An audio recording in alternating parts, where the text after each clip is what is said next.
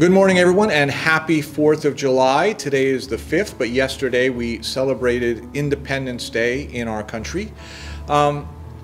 Interestingly enough, it just happens that I have been reading the book Alexander Hamilton by Ron Chernow lately.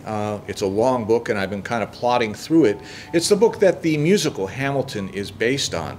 But it's really incredible for me to be just engulfed in all of this information about how our nation was born and about the sacrifices and the things people did, and about really, honestly, how divided the nation was back then, and how even aside from signing the Declaration of Independence, it still took a number of years before they were able to actually create a constitution everybody could agree on.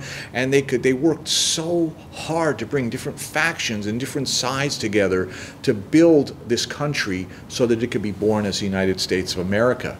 The sacrifices that were made, the difficulties that were overcome were incredible. It's almost like a miracle. As I'm reading it, I'm thinking, how did it happen? How did they end up coming together? Because there was so much division. But all of these things did come together, and our nation was born, and it's a blessing.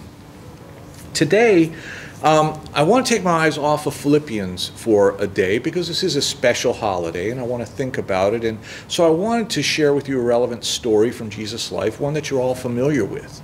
You know, the Pharisees tried to trap Jesus, we know, by coming to him and saying, should we pay our taxes to Caesar? And Jesus, he of course gives a reply that doesn't allow them to catch him the way they would like. In Matthew 22:19 through 21, he says this. He says, show me the coin for paying tax. And they brought him a denarius, and he asked them, whose image is on this? And whose inscription? Caesar's, they replied. And then he said to them, give back to Caesar what is Caesar's, and give to God what is God's. It's a very important question he asks. Whose image is this? Whose image is on the coin? Putting your image on a thing, bearing the image of something else, it denotes ownership. It denotes possession.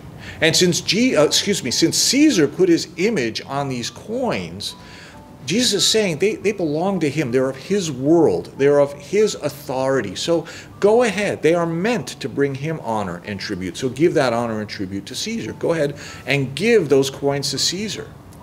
But they couldn't have helped to notice the implication of Jesus' words, because they are all good Jews. They are Pharisees, and they know that we are created in the image of God. God has stamped his image on us. So when he says whose image is there, he's also reminding them whose image is on you. Anything that bears God's image as well should be used to honor him and his kingdom. So it's not a matter of should we pay taxes to Caesar, giving him the coins that already belong to him, the things that his image are imprinted on. He's saying, you have forgotten to honor God. You have forgotten to give him the thing which bears his image, which is your heart and your life. July 4th is a great day to celebrate independence. I hope you had a great time. I hope you had sparklers and fireworks and barbecues and all the fun things that go along with the 4th of July. It's a great day to consider what the cost of securing our freedom was, and the courage of those who died for our rights. But when we give honor, as appropriately, to anyone or anything in this world, when we celebrate any event that has taken place in this world, it should also trigger our minds to remember to give honor and glory to God first, for the spiritual freedom that he has provided for us, to consider the cost and the sacrifice that he paid in the life of his son, Jesus Christ, the divine courage and strength it took to stand up to all the forces of evil in the world, the spiritual forces of the darkness, of the powers of the air, to break open the gates of hell and Hades itself in order to accomplish this for us. Jesus is saying, look, it's all right to give tribute. It's all right to give honor in this world to things that belong in this world.